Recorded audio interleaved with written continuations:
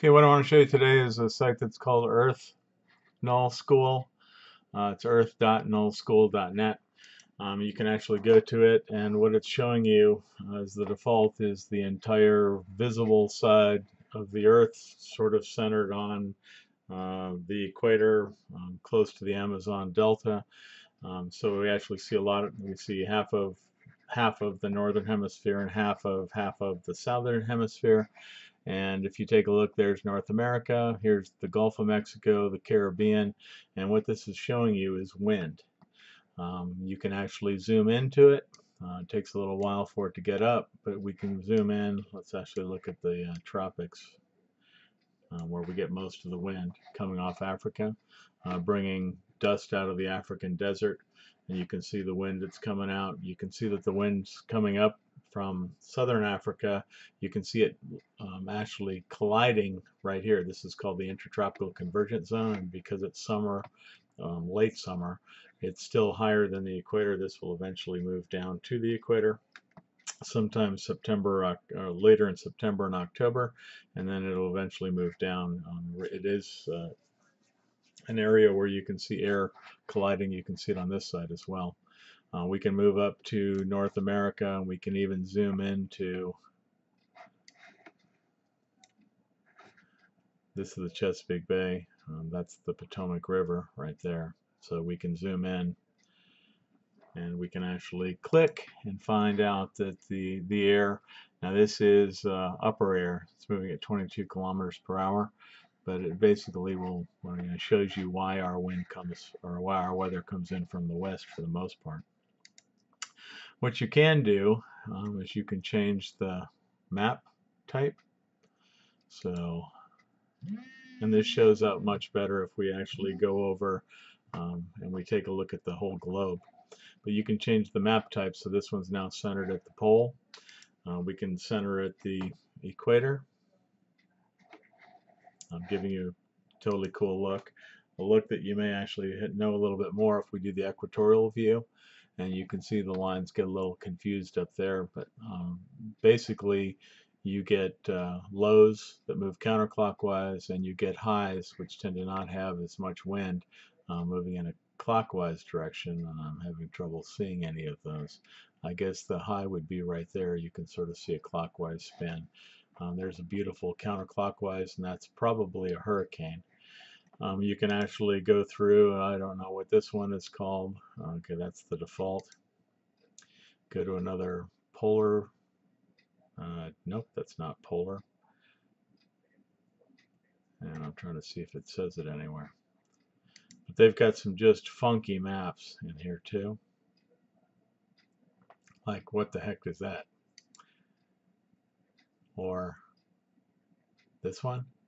I guess that's probably a very good three-dimensional globe cut into sections.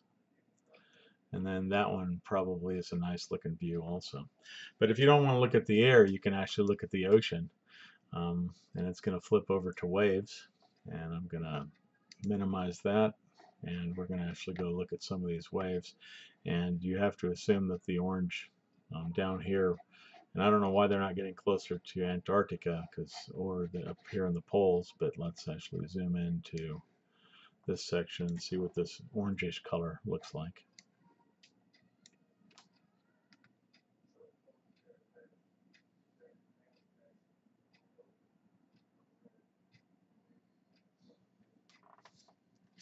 Okay, so what you can do is you can click into it, and you can actually see these are 9.81 meters high, 10 meters, like 40 feet. And understand why this area of South America, where Antarctica goes up, why ships didn't want to travel down here if they could help it. But again, this is pretty good whale country because of all the plankton.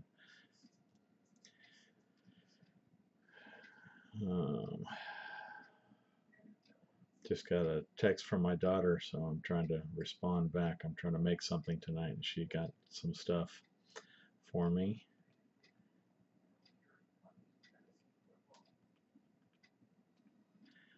So give me a second here.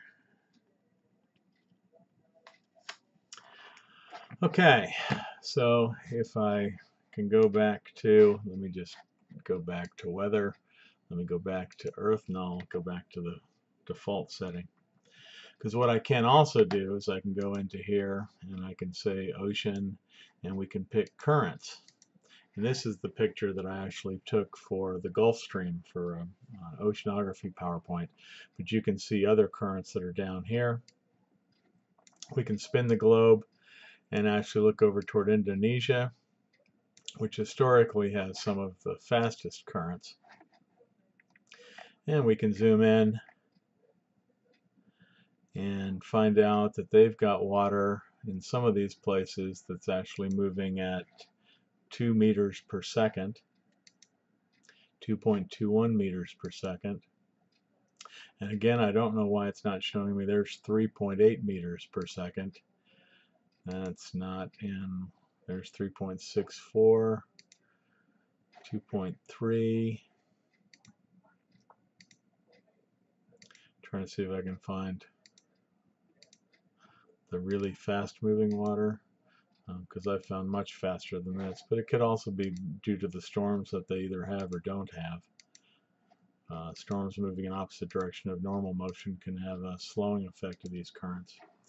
But you can see that Indonesia has pretty fast moving water with all the red. Okay, I think that's probably a pretty good show. So this is earth.nullschool.net, where if you click Earth, you can do lots of different things. You can even go farther up into the atmosphere if you wish. So this is actually wind at the surface or close to it. You can turn on, go up higher, and notice that the wind is going to change. It also speeds up. And let's go take a peek at that hurricane, which should be out here somewhere.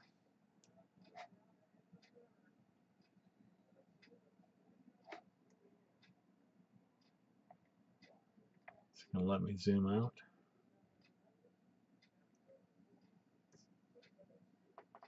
There were 3 of them out here earlier, like 2 weeks ago.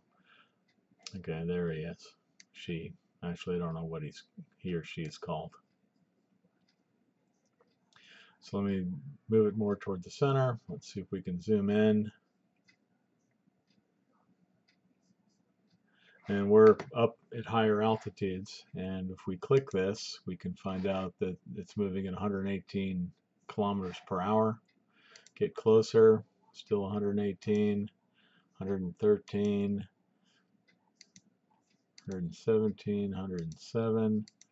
Okay, that's not near as strong as what I thought, but if you take a look, beautiful counterclockwise motion, and those make what are called cyclones. That's a clockwise, so if we had a weather map, we'd have a big red L there, and we'd have a big blue H, so we've got air falling. Now if we go back to the surface, let's see if we can find faster air. 85 kilometers. So let's see if we can go 10 hectoparsecs, which actually is pretty high in the altitude. You don't see any evidence of that hurricane. This is really high in the atmosphere, higher than you could go with any airplane or thing that didn't have compressed air. Now, you don't really start seeing that hurricane motion. They're actually at 250 hectoparsecs, and this is actually jet streams. So this is actually where the jets flow, and this is the flow. If you look at North America, this is the flow of the jet stream over North America. And you can see it takes a big dive here, and this is what's actually bringing us the colder air for right now. Probably have warmer air in the middle part of the country. This is the really cold air that can't make it through, but we've got some pretty high wind speeds, 161 kilometers, 190 kilometers, 192, 83, 203. So you can actually see lots of weather and maybe have a good chance of starting to predict things. earth.nullschool.net. Okay, thank you.